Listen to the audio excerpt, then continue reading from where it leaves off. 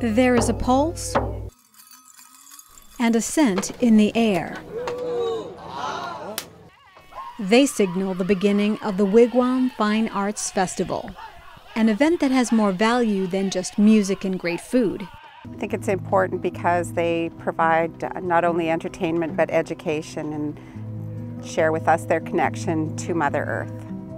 More than 40 Native American artists are sharing their love of tradition by demonstrating their handiwork and footwork. I've been carried into the dance arena when I was a little baby, and so I have that rhythm of the drum of dancing in me.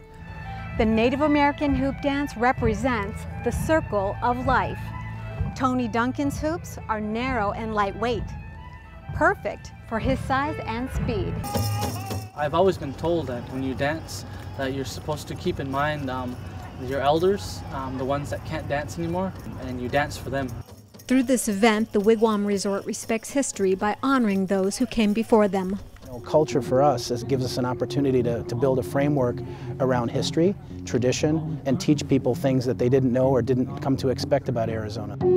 So I believe it's very important as a Native person to keep our ancestors remembered. The sounds, the tastes, frozen red wine samples, guys, and the unique art brought here to experience a piece of Arizona history. For the Walter Cronkite School of Journalism, I'm Gardenia Coleman.